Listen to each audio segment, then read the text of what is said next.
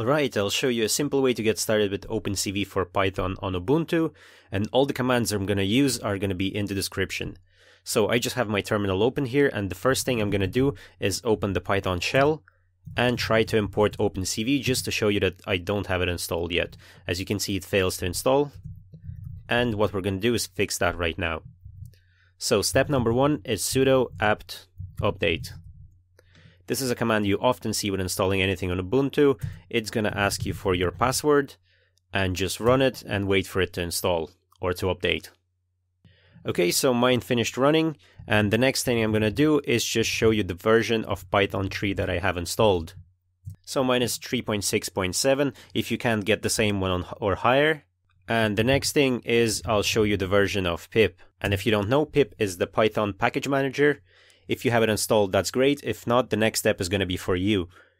And actually, if you didn't have it installed before, then chances are you're going to use it in future anyways. This is worth installing anyway. Sudo apt install python 3-pip, run it and wait for it to finish. Okay, my one finished. It didn't have to be installed because I had it. And in the next step, I'm going to create a virtual environment. This is completely optional, and if you want to install opencv globally, then you don't have to do this step. But I prefer to put everything into a virtual environment. This is the command to create a virtual environment, and the command to activate it. Okay, now the virtual environment is active, and anything I install is going to be saved in this virtual environment, and it's not going to exist outside it. And now we run the command to install opencv. This is it, run it and wait for it to finish.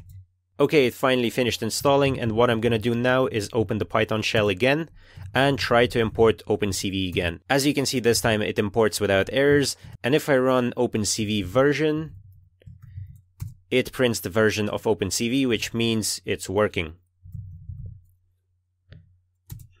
Okay, I just quit the Python shell, and to deactivate the virtual environment, you simply type deactivate. And remember, whatever was installed in the virtual environment is not going to exist outside it. I hope this was helpful, and thank you for watching.